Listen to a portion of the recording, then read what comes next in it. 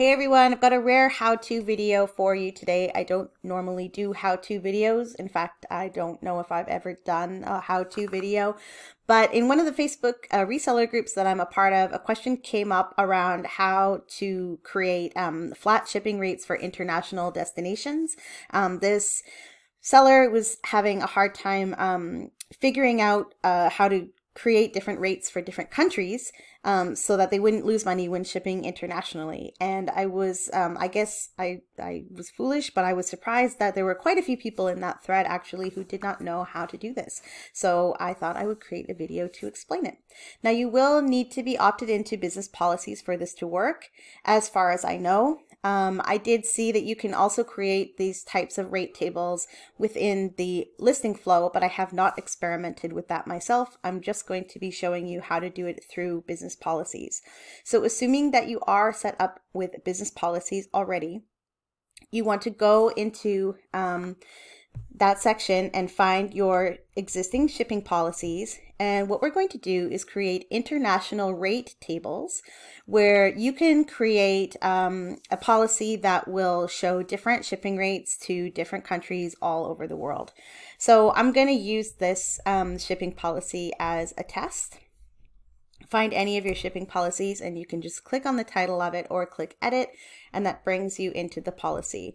So as you already know, if you use business policies, you have your policy name and description here.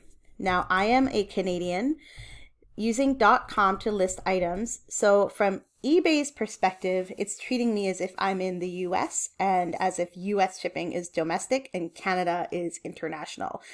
So if you're a seller selling out of Canada and you want to sell on the .com platform, just remember that those things are flipped. eBay thinks you are in the US and that Canada is an international destination, even though it's not. So I have my US shipping set up there. We're not concerned with that today. We want to look at the international shipping section of this shipping policy. So the first thing I've done is I've picked my rate to ship to Canada. I have a flat rate. This is for really lightweight items, so I'll be using Canada Post Expedited Light. I cannot choose Canada Post from this drop-down list. That's one of the drawbacks of Canadians selling on .com, is that we have no option to choose our domestic carriers in the drop-down list. So I have just chosen expedited international shipping, even though it's not really international. But anyway, I've listed that flat rate for Canada, and then I want to have separate flat rates for other countries other than Canada. So I have set up a few here, and I have kind of this base shipping rate of $15 to a few select continents and countries around the world.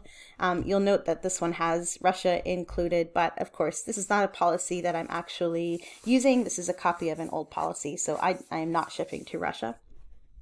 I will choose will ship worldwide to this, and then I'm going to have two things down below. I'm going to have my international rate table, which I'm about to show you how to create.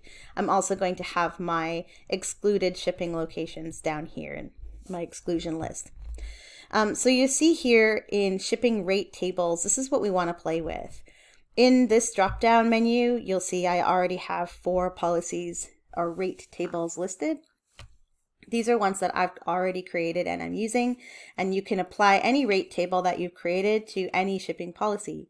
If you have never created an international rate table, you will not see anything in this drop down list.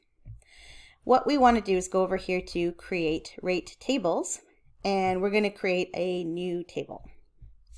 So if I click that, it opens up this template or this form, and I can give my table a name like example table, and I can choose from expedited, standard, or economy options.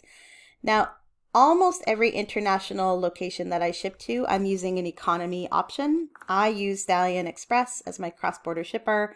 They have a carrier that ships to most international destinations. It's fairly slow, usually takes 2 to 3 weeks for things to arrive. I consider that economy, so I just tell the buyer you're getting an economy service. So here we're going to be able to opt in the different countries that we want to ship to, and we're also going to be able to choose how much we're charging for each of those countries. So if we click add regions or states, it brings up it brings up all the countries in the world sorted by continent. So if I want to exclude all of Africa, I'm not going to click anything here. I'm just going to leave it blank. Clicking any of these drop down arrows will open up all of the countries within that continent. So within Asia, there's a few countries that are going to be reliable locations to ship to. I'm just going to choose a couple of them here as an example. And I'm also going to ship to places in Europe. Now again, you can either choose this, which will allow you to ship to all of Europe, or you can choose one country at a time. So for the purposes of this demonstration, I'm just going to pick Ireland, Poland, Czech Republic, and France. And then I'm also going to, for demonstration purposes, choose every country in Oceania, but this is just for demonstration. So let's say I'm done here and I've picked all the countries that I'm willing to ship to. Then I go to the bottom and I click Save. And it brings me back to the first page of that template. And now you'll see that all of the countries that I have chosen to ship to are listed right here. Oops, let's get out of that. Didn't mean to click it. Cancel. Okay, so now I can choose a shipping service, economy international shipping, and I can choose a price. Let's say $15. Now, let's say I know that it's going to cost me $15 to ship to any of those destinations, but I would also like to add some other destinations that cost a little bit more. I'm going to go back into that the country choice list, and I'm going to say, yeah, I want to ship to Africa, and I know exactly how much it's going to cost me to ship to Africa.